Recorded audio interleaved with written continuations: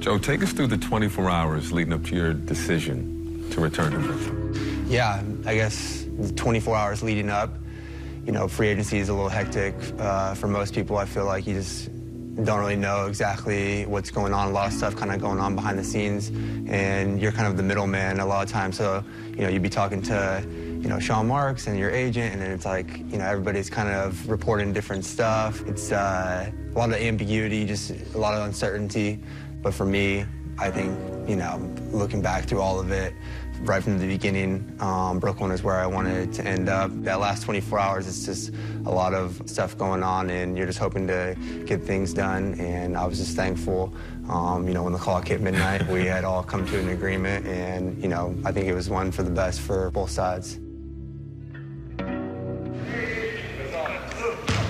What were the factors that led to that decision? Was it something that you knew you wanted to return at the end of the season, or what Yeah, factors? definitely. No, even, you know, we're not strangers to the industry and stuff that's going on, so I knew I was going to be an unrestricted free agent come the end of the year. You know, you have talks and stuff with your agent over the course of the season, and then once the season gets over with, it's, you know, just a lot of kind of back and forth discussion, but things really don't pick up until really later on, you know, especially later on in June. I had pretty good transparency with Kenny and Sean and everybody within the Nets organization, and I think it had been reiterated on both sides where I really wanted to come back, they wanted me to be back, and it was just a matter of getting everybody on the same page. And, you know, once that happened, it was easy, and like I said, there wasn't any surprises there. It was set in stone beforehand.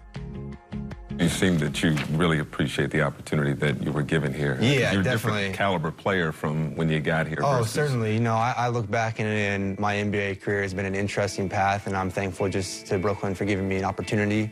And, you know, I look at the staff that's here. It's still the same staff as when I came in, front office, still the same front office as when I came in. And, you know, we're all kind of on the same page and trying to turn this organization around and get it going in the right direction. And, you know, I ultimately felt like they had played a huge role, obviously, in my development individually, but, you know, in terms of just the overall team aspect, I feel like we're definitely going in the right direction. I want to be a part of it.